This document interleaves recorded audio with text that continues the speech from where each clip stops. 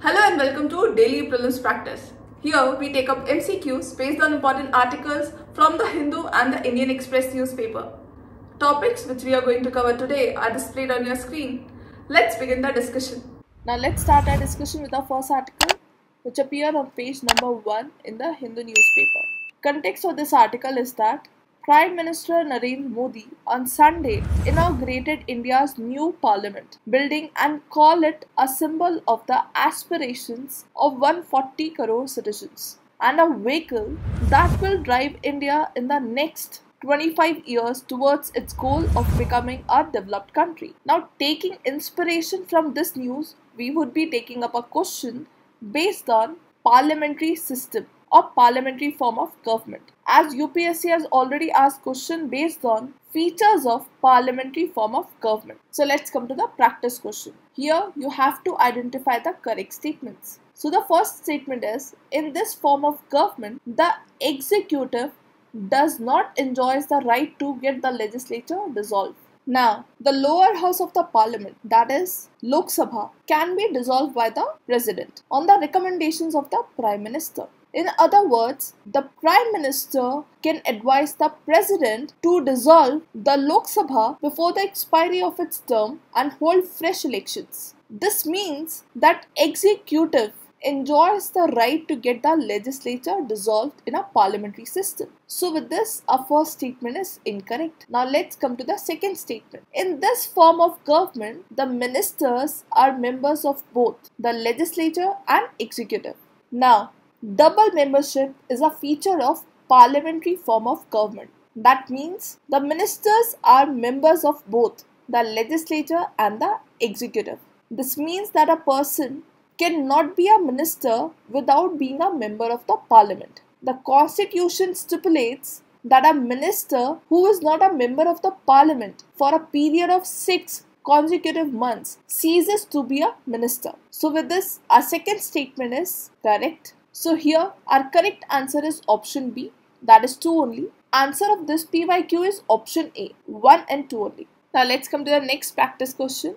Now as you know, important international indices, particularly those who have highlighted key issues related to India, are important from the perspective of UPSC examination. Like this question based on Global Hunger Index report came in year 2016. So here we have taken up practice question based on recently published joint malnutrition estimates. Question says, which of the following organizations are associated with the recently published joint malnutrition estimates? Here the first option is UNICEF, second is World Health Organization, third is International Monetary Fund, and the last one is World Bank. Now, joint malnutrition estimates released by UNICEF, World Health Organization and World Bank. So with this, the interagency team releases annually estimate for child stunting, overweight, underweight, wasting and severe wasting. So with this, our correct answer is option D, that is 1, 2 and 4 only. Now why we have taken up this practice question? Because of this news article which appeared on page number 14 in the Hindu newspaper. And according to this report, that is joint malnutrition estimates, in proportion with global and regional trends, India continues to show a reduction in stunting and recorded 1.6 crore fewer stunted children under 5 years in year 2022 than in 2012. And answer of this PYQ is option C. Now, as you know, protected areas have been a recurring theme in UPSC Prelims examination. This question based on good link between Eastern Ghats and Western Ghats came in year 2017. So here we have taken a practice question based on Megamalai Wildlife Sanctuary. And in this question you have to identify the correct statements. So the first statement is, the Megamalai Wildlife Sanctuary lies in the southern western Kerala. Now, Megamalai Wildlife Sanctuary lies in the southern western Ghats, falling in the state of Tamil Nadu and not in Kerala, in the revenue districts of Theni district and Madurai district. So with this, our first statement is incorrect. Now let's come to the second statement. Megamalai Tiger Reserve act as a continuous patch of forest for the Periyar Wildlife Sanctuary. Now Government of India approved the creation of new tiger reserve in Tamil Nadu in year 2021, that is Megamalai Tiger Reserve. Now, Megamalai Tiger Reserve will now comprise both Sri Veliputhur Grizzled Squirrel Wildlife Sanctuary and Tirunavali Wildlife Sanctuary. With its new status as Tiger Reserve, Megamalai Reserve has become the 5th Tiger Reserve of Tamil Nadu and 50th Tiger Reserve in India. It is to be noted that Megamalai Tiger Reserve also acts as a continuous patch of forests for the Periyar Tiger Reserve via Grizzled Squirrel Wildlife Sanctuary. So with this, our second statement is correct. So here our correct answer is option B, that is 2 only.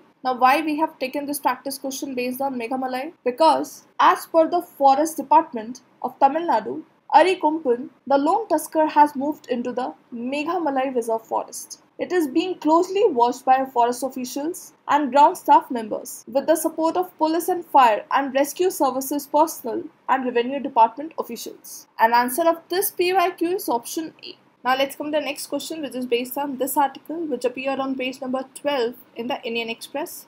Context of this article is that ISRO successfully launched NVS-01, a second generation navigation satellite on board the geosynchronous launch vehicle from the Satish Dhawan Space Center, Sriharikota, Andhra Pradesh.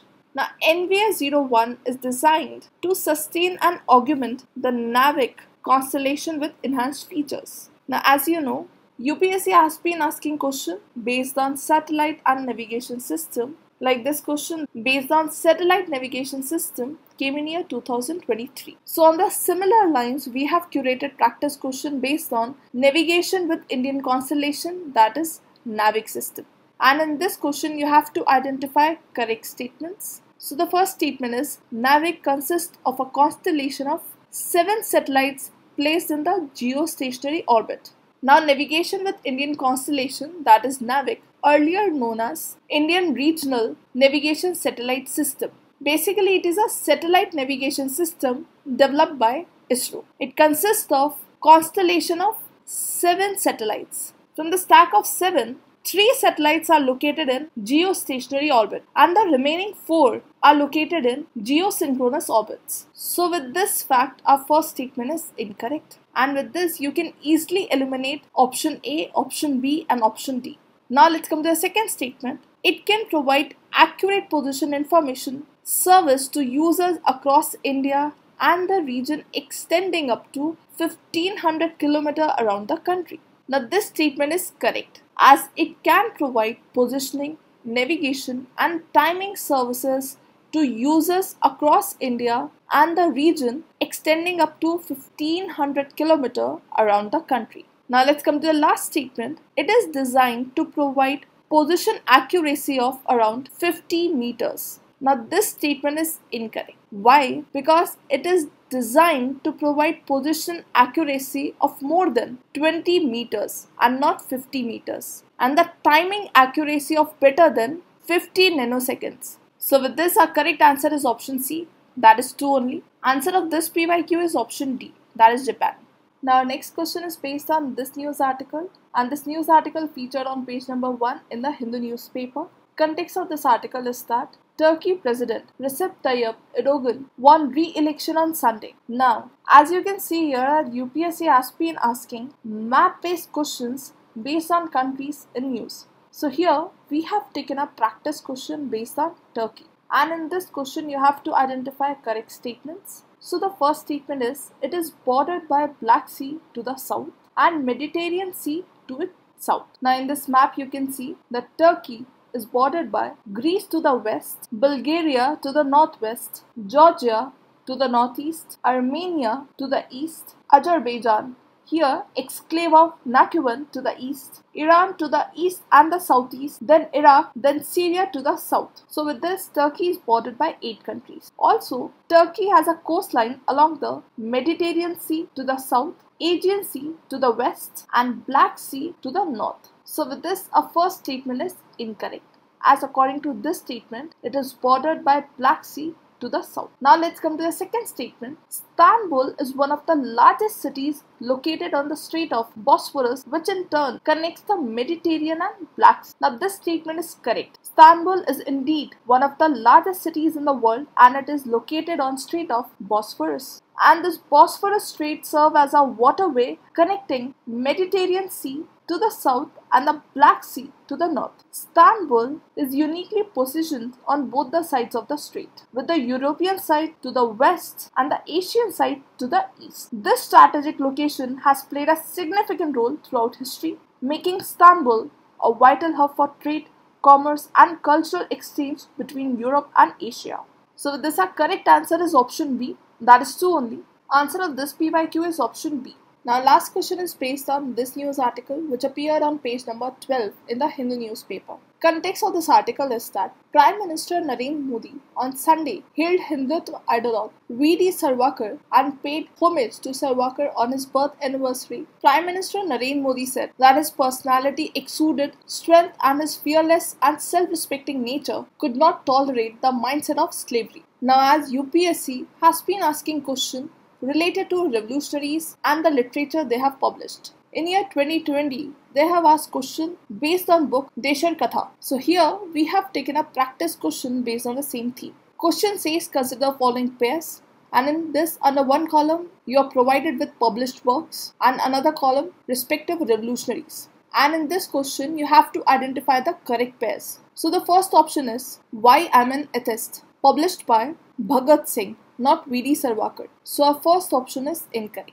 Now let's come to the second option, Hindutva, Who is Hindu, published by V.D. Savarkar and not Bhagat Singh. So our second option is incorrect. Third is Bandi Jeevan, published by Sachindranath Sanyal. This option is correct. Santi Ghosh, published by Arun Bahini. Again this option is correct. So with this, only 2 pairs are correct. So here our answer is option B, only 2. Answer of this PYQ is option A.